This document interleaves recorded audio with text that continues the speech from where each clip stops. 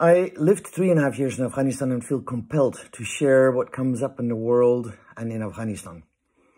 By no means I'm going to analyze the situation or even try to be comprehensive. My sense is to share with you what comes up for me, the things that I see, the things that I notice, and zone into a few issues that spread wider than Afghanistan and are more a theme that I see that connects a whole lot more than the problem, drama, forgetting cycle that we tend to be in through the media.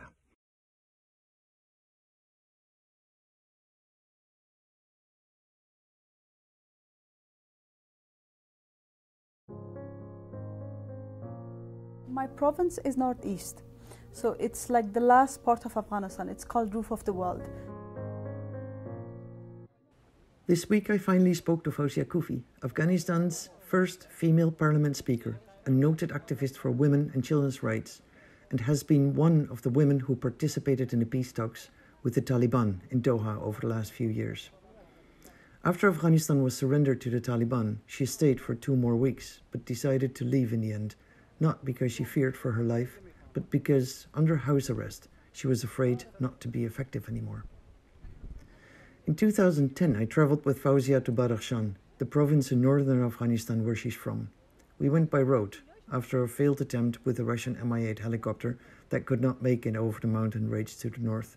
So we took the Salang tunnel, the highest tunnel in the world, to the north, through Kunduz, Takhar, Faizabad, and deeper into the northeastern regions, where back in 2004, I had built 2 schools, while I managed a project to build 200 schools for UNICEF.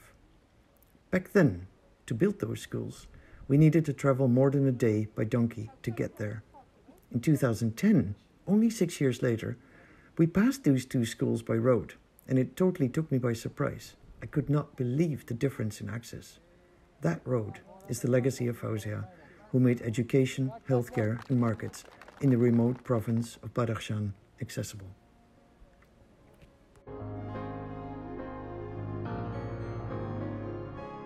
I was just telling the girls the photo that you take you took when we were coming from Faizabad to Takhar. Remember, I was in the kuchis in the tents close to the ships, and I think I was smiling. That picture with black clothes. I think it's kind of all over in media now. I was telling them that you took that picture. We were owning a country. Things were much better. It has become literally impossible for us to survive anymore or politically be there. I feel that the foundations of why the US was, or why the NATO was in Afghanistan, was fundamentally wrong anyway. Well, actually, the reason they came to Afghanistan is not because they thought that they are going to protect Afghans. When they came to Afghanistan, they actually hardly consulted with people on what they want to do. And now they left Afghanistan without asking people, and this evacuation was another nightmare, unfortunately. 20 years back, we were told that the Taliban are terrorists. They should be in the sanction list. No discussions with them, no dialogue, no talks. They're terrorists. 20 years later, the Americans actually signed an agreement with them as a partner without even including the Afghan government or the politicians or the state.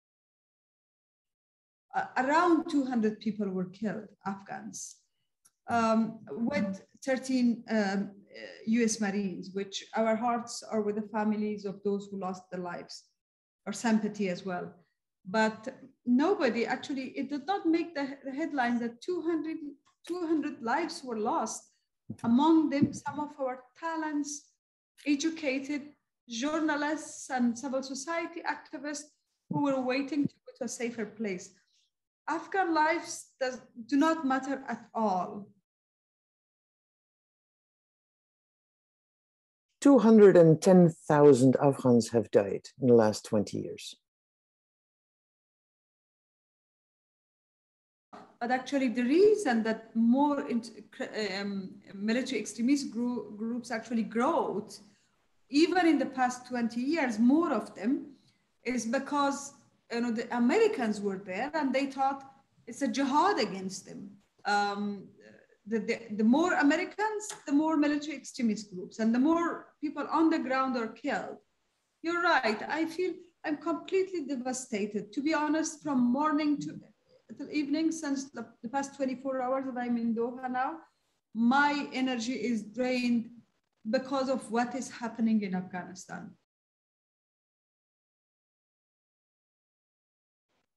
Yes, the previous government is to be blamed for most of it, but who brought the previous president?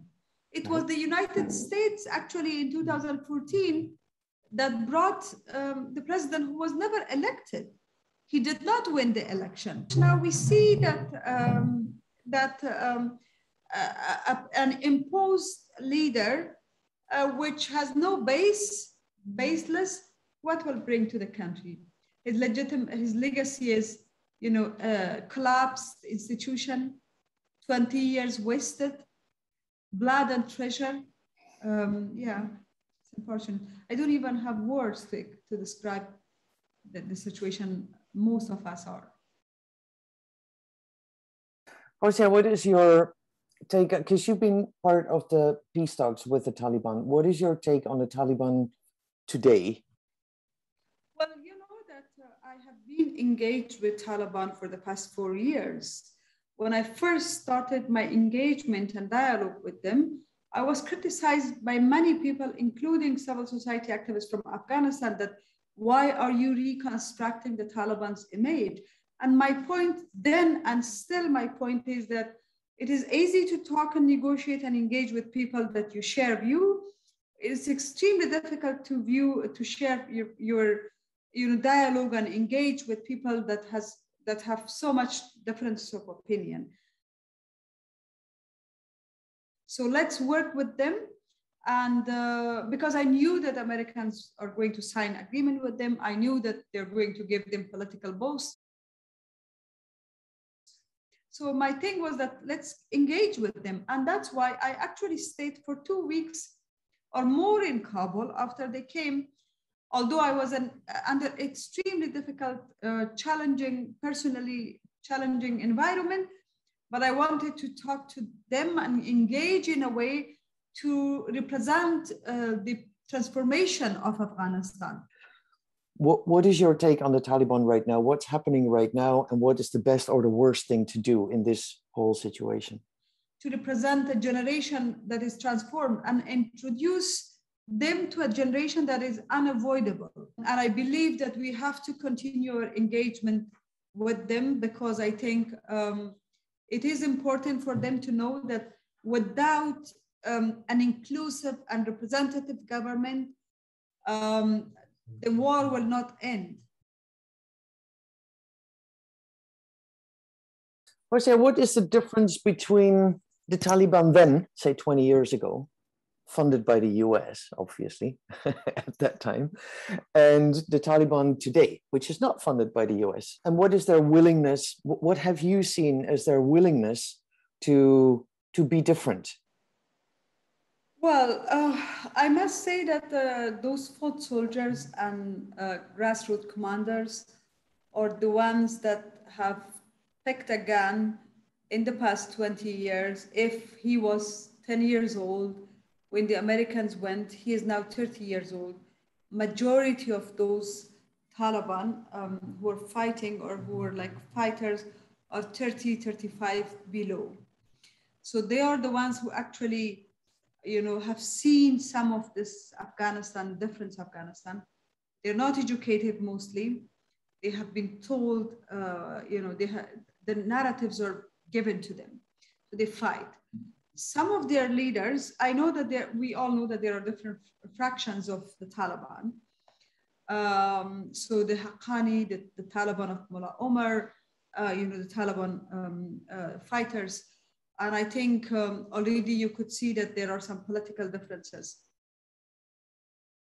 So I think, yes, somehow ideological Taliban are there, but mostly people who, due to poverty, due to lack of education, due to lack of opportunities, actually joined them. And some of them I'm worried because I also met them in Kabul when they came, a lot of them. They're young boys, 18, 17, 20 years old. They're not educated. What will happen to their future? Because the moment you disarm them and take the gun from them, they do not have any other skill to use it for their future. So that is going to be another risk for their future if they do not properly, become a normal, civilized human being. Over the past few years, corruption was eating the country's economy. Millions of dollars were actually in the pockets of those who were not loyal to the country. And we saw that they actually fled with millions of dollars. So corruption was the main challenge, and nepotism, of course, which actually made a lot of people join Taliban forces. Over time, I think one of the reasons that the government collapsed was lack of hope and aspiration, and people were desperate because they were, and I was talking to some of those commanders or army and police about the fact that they were surrendering to Taliban. They say, Ms. Koofi, there is no difference for us because this president is also corrupt, not attached to the people, power-centric. What is the difference? There is no difference for ordinary people. What is the way forward? How can we, from within, support better life and better safety in Afghanistan? Because livelihoods is everything. So, you and I went through Badakhshan, traveled through Badakhshan. You've done so much infrastructure, basic infrastructure projects, and helping local communities to get access to schools, get access to bigger cities, and making basic facilities accessible for people, making livelihoods feasible is the way to build peace, obviously. Although that is never understood by the governments that just see the big money by big contracts to international contractors and do not hire the Afghans to do that. I mean, I remember very well when I was building schools in Nuristan that I was forced to use international contractors to build them, and I refused. And ultimately, that got me interrogated in the US embassy in Kabul because I had to be corrupt, of course, because I was not working with the international contractors, but I was actually employing Afghans to build the schools for their own children. That's the way to do that. So creating livelihoods, making sure that people get paid for the jobs that they're doing, making sure that people get paid so they can sustain their families is the way to build peace. Do not sanction Afghanistan. Do you agree? Well, I agree to some extent because I think, yes, international aid to reach out to local communities. We do not want aid to be, we do not want that huge discrepancy.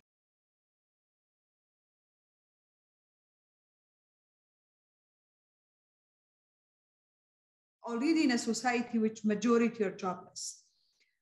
So job creation, opportunities, using the natural resources of Afghanistan properly to boost the country's economy. The private sector in Afghanistan is weak, so everybody see the government as a main source of income. The government need to decentralize a little bit. We are promoting a parliamentary system where there is more authorities in the provinces, more power to the governors, more power to the districts in terms of budget and administrative power.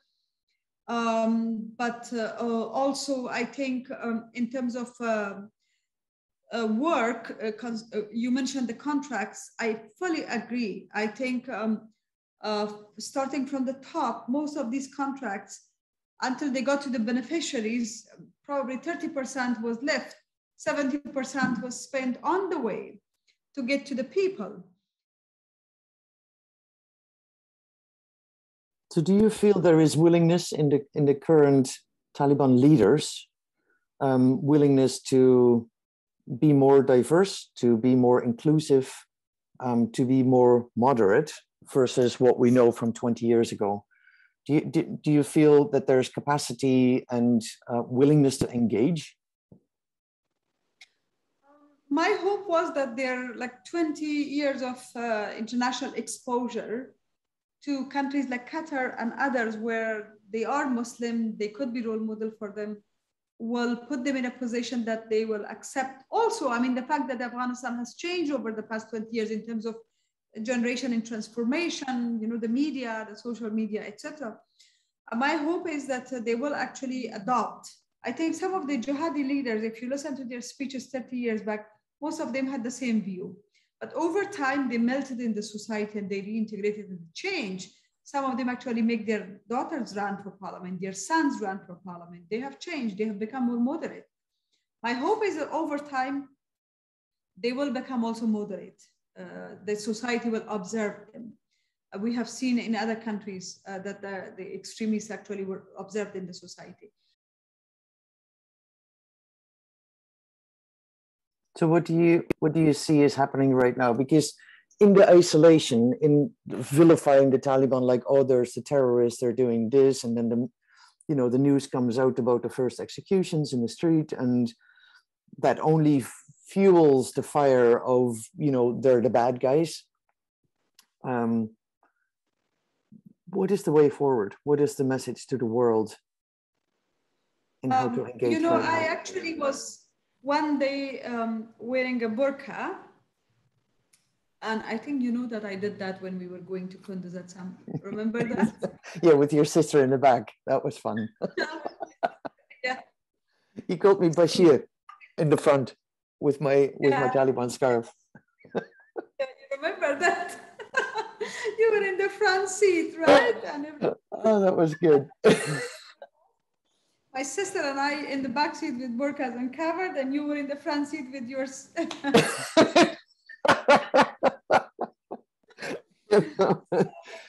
that memory. I wore a burqa and I went around in Kabul to see how is it. And I saw a young boy accused of stealing a mobile phone or something. They put black thing in his face and make him stand in the main street so that everybody that crosses the road could see him. The poor guy, I mean, yeah, he stole something. But there is a way to treat that. That bring me to the point that why are we like in a mode to destroy and like revenge and be harsh? Their knowledge of Islamic values is not very high. That's the reason, because they, have a gun and the gun gave them identity and they try to demonstrate power and identity. They say they're Islamic values, but you're a Muslim, I'm a Muslim. I think we've got like basic values in place that make us better humans. Why do people turn to destruction if they say it's based in values? Because it doesn't make any sense. I think it is the psychological effect of war. These people have grown up in war, found their identity through war. I've worked in different countries, in Afghanistan the longest, where in fact everybody is traumatized and we don't realize what it does to people when we're traumatized.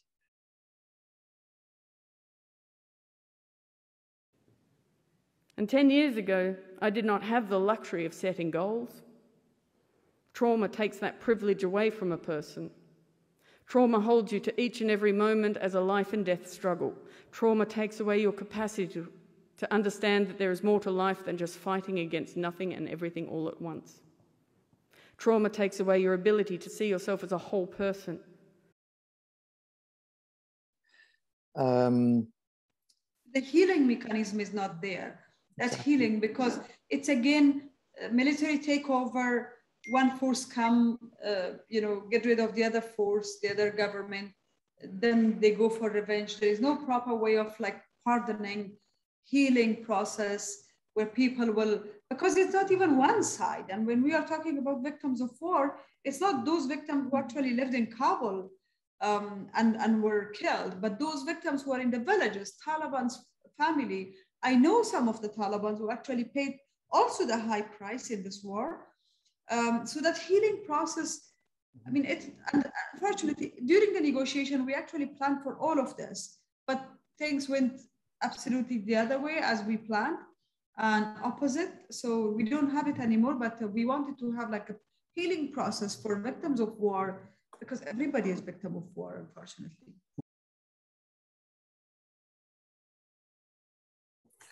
What is the start of healing? I think, yes, again, on peace education, livelihood, some level of justice. I think we have to keep it open for people if they want to really bring their cases to justice. It cannot be, you know, a blank amnesty. It has to be, I mean, yes, the Taliban announced amnesty, and the question is, how will people actually pardon them? Mm-hmm. Will people pardon them? Will people, you know, are they happy about this amnesty? Do they have anything to listen to? A mother who lost his son, and his son was a social media influencer, and he had some of these motivational speech about the smile and the importance of smile and laugh in your life. He was a university student at Kabul University, one of the very, you know, inspiring young boy. I met his mother a couple of months ago, I think early July, and you could see the pain in her face. Even after almost a year, she lost her son. We need to listen to her. They need to listen to her. So it's not amnesty to the people who are already a victim. I think, yes, listening, livelihood, creating opportunities for people to see there is a hope, and they don't go for revenge through violence, a whole package of you know, things to be done.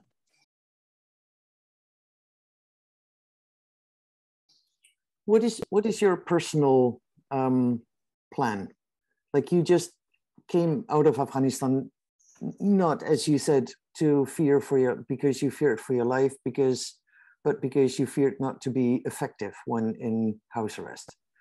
How can we show up with you to be as effective as possible? What is your plan? When are you going back to Afghanistan? What does it take for you to go back to Afghanistan?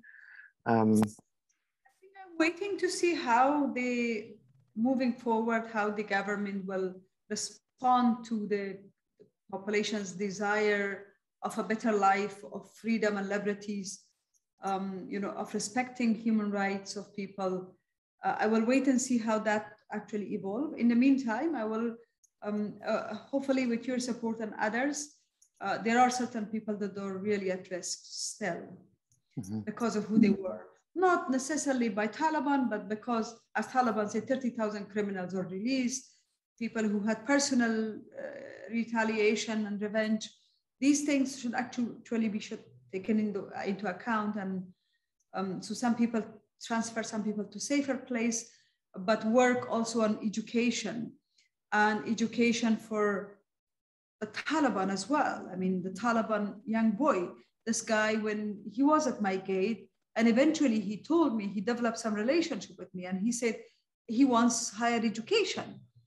I will be thrilled to hire him, to give him the opportunity to attend higher education and become an effective human being, a positive energy to his society. I'll continue to provide those kind of support to people, especially to the women, because I think the response to the military extremism is education. If you educate, provide alternative to the people. But we will work together to give livelihood to the people, so that they don't see extremism as the alternative for livelihood, but a better way of life. And also internationally, I will continue to campaign for attention to Afghanistan, attention to the women of Afghanistan. Abandonment of Afghanistan is not a solution. It will put us at a situation where we can be easy recruiters to the other military extremist groups if we are abandoned.